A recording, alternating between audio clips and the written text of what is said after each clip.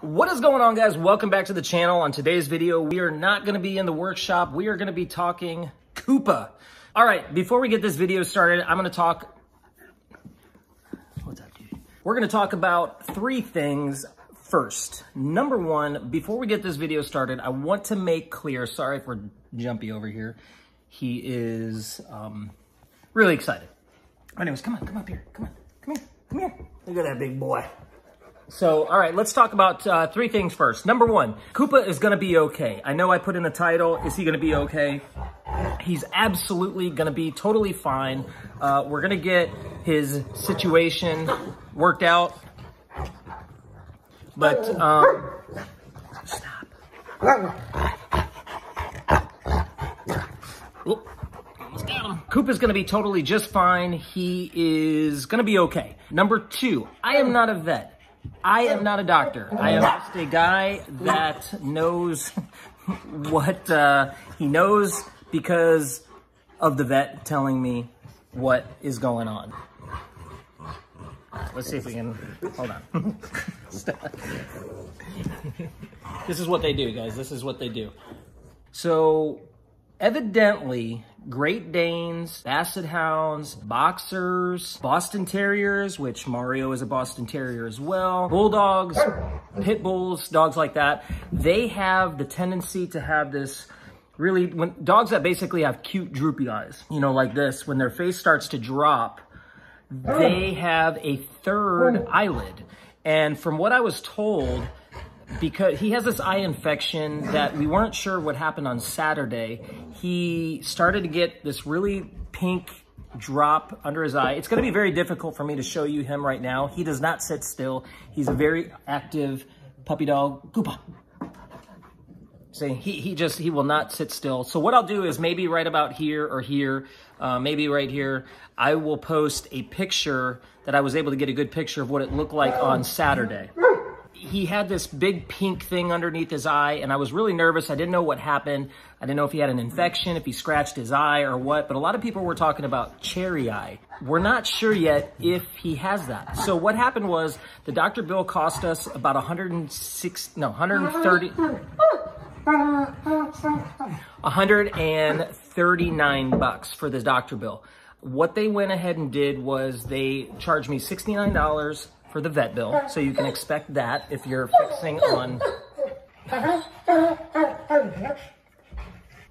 All right, so the doctor bill was $139. They charged me $69 for the office visit, and then they charged me $40 to do what they call staining the eye. It's a green stain that they put in the eye. What that does is if there is a scratch in the eye, that stain will go into that crack, and when they put an ultraviolet light over the eye, it will glow. That scratch will glow, and then they would have just prescribed an antibiotic, nothing else, just an antibiotic, not an antibiotic / steroid. Well, when they did that, he did not have any scratches. He was completely clean, no scratches, no abrasions on the surface of the eye.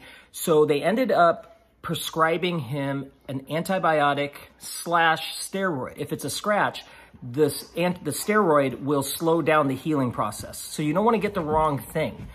So, but he didn't have any scratches. So we did the antibiotic / steroid, and it seems to be actually working okay. Now here's the kicker. If after a few days, maybe a week or so, that if that pinkness and that kind of third eyelid area in the corner does not go away, then we are probably pretty sure that he has what they call cherry eye. And that is where the ligament inside, again, I'm not a vet, I just know exactly, my doctor was awesome. He was very thorough, he explained this whole thing to me, and I understood it to the T. So I'm trying to relay that information to you. Again, if you're having any issues, go see your doctor right away. Make sure your pup, go see your doctor. Make sure this is only informational, that if you don't know, that maybe if you have this happen, you know, you kind of have an idea that it's not the end of the world. If it's cherry eye, he's going to have surgery. Basically what they'll do, supposedly, is the ophthalmologist will pull down the eyelid right in the bottom corner. Come here, bud. Right in the bottom corner. down here. See, there's no way I'll ever show you. They will just suture inside and pull that third eyelid down, and the suture goes away after a while, and that is about it. What you doing? So yeah, that's what's going on with him. Come here, buddy. Come here, sit down. Sit. Let me see if I can get a shot.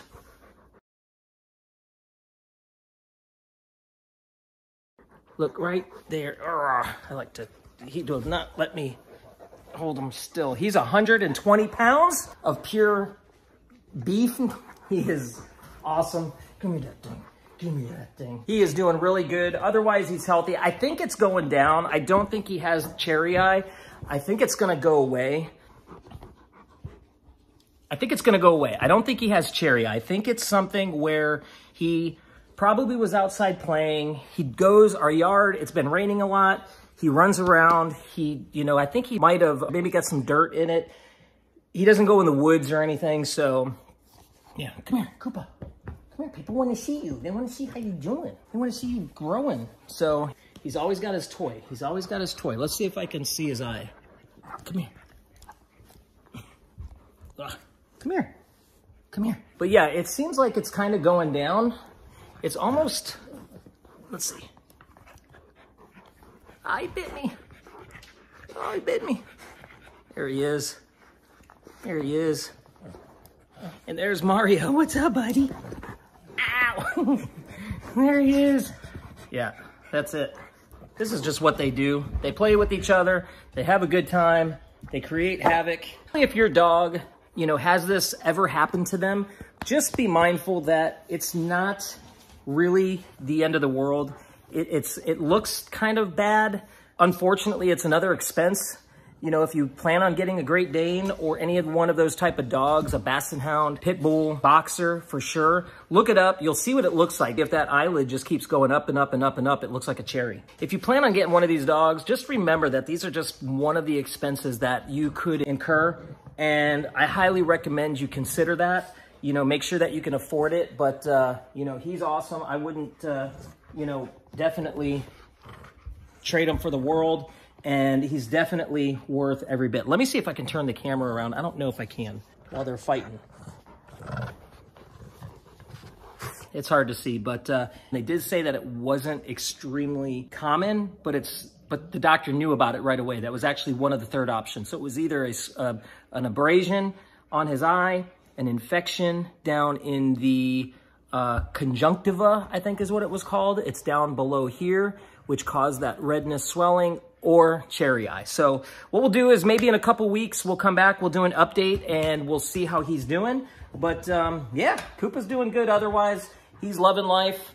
But yeah. All right, everybody, that is it. That is the video. Hope you liked it. We'll see you back. What we'll do is we're gonna get back to our regular craftsman stuff, but I wanted to do an update on Koopa and let everybody know how he's doing. He's growing like a weed. He's, like I said, he's 120 pounds. All right, everybody, till the next video. See you later. Thanks for watching. Make sure you like and subscribe. And don't forget to go down to this.